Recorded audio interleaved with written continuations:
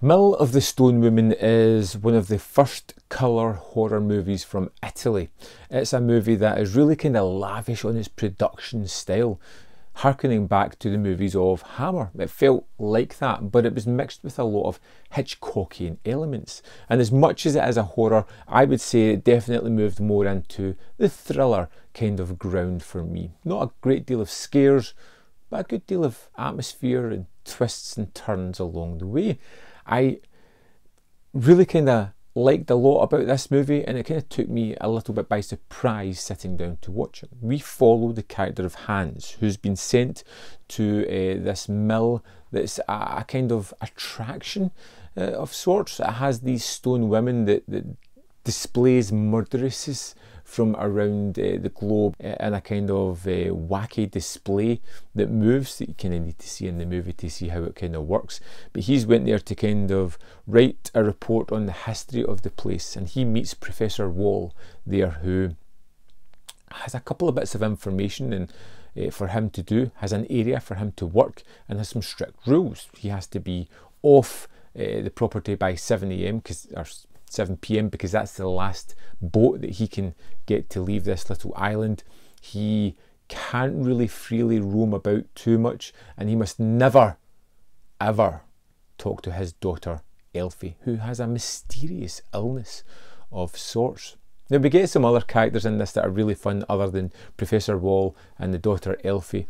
We get a doctor who is on the grounds there constantly looking after Elfie. We get Rab, his kind of best friend, and we get a love interest for our hero as well, Hans. And it's pretty much all the characters within the movie, but early on we see that Elfie is a very strong-willed young woman. Doesn't look as if there's anything wrong. She's coming to Hans and seducing him early on in the movie, and then things take a turn when at one point something happens to Elfie that he can't explain, and it leads into these wonderful sequences of hallucinations, of terror, of him seeing visions or people talking to him or walking around, things that couldn't possibly be there or happening, things that he can't tell anybody because of the time that this is set. He would seem as if he's gone mad. And that's where it kind of leads into the more Hitchcockian elements that it has here. These twists and turns that aren't really given enough time to breathe and take hold because they're either debunked or explained at certain points. You feel as if that should be stretched out a little bit more. But I like the way that the story kept changing. You know, you have this young man there to do a report. He kind of finds somebody. He does something he's not super proud of, and then he decides that he loves somebody else, and then there's death and murder and haunting dreams and reoccurring pieces of evidence that keep appearing within his grasp. It all kind of twists and turns and changes the elements of the story, and of course it doesn't become too surprising what's going on. You've got what, 61 years since this movie's come out, so you've seen lots of iterations of what really going on here in other movies, and that kind of takes a little bit of the power away from this one. But Mill of the Stone Woman was really kind of energetic. I did love the fact that it was constantly moving forward and constantly dropping bits of information that was needed, the breadcrumbs to kind of solve what was going on.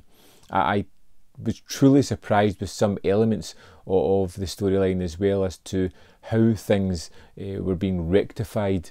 The mysterious illness that Elfie has, how that even comes about is never really explained, but the procedure of fixing it for a period of time is most definitely explained, and it was a true surprise to see as well.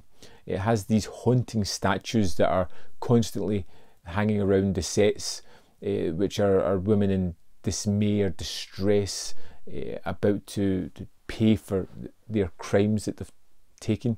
I loved the colours within this one. It has that kind of technicolor feel to it. Later on there's a moment where one of the guys is wearing a green coat and hat, and he's got red hair, and it just kind of, the whole image kind of pops out. The production values are really great on this one. I love the sets. I love the kind of look of it, whether it be in the tavern as there's a song and dance number going on, which is really energetic and fun as well.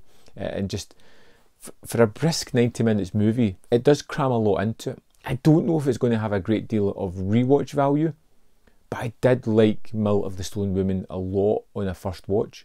I'd be interested to see how it played on a second watch, which I may give it pretty soon. This one's coming out from Arrow. I got it on iTunes because I wanted to see it before I decided whether or not I was going to buy it. And I would say definitely worth one checking out if you like Italian movies, you like Hammer movies particularly. It melds both of these really well and creates something really interesting. I'd love to know your thoughts in this film if you've seen it, and of course, as always, if you think I deserve a like, hit the like button. There's more content up here that you can see of mine. If you want to subscribe if you haven't done so, share this video, and if you're feeling extra supportive in the festive season, you can join my Patreon or the membership program, which would be amazing. Thanks for watching, and I'll see you next time on Man v Film.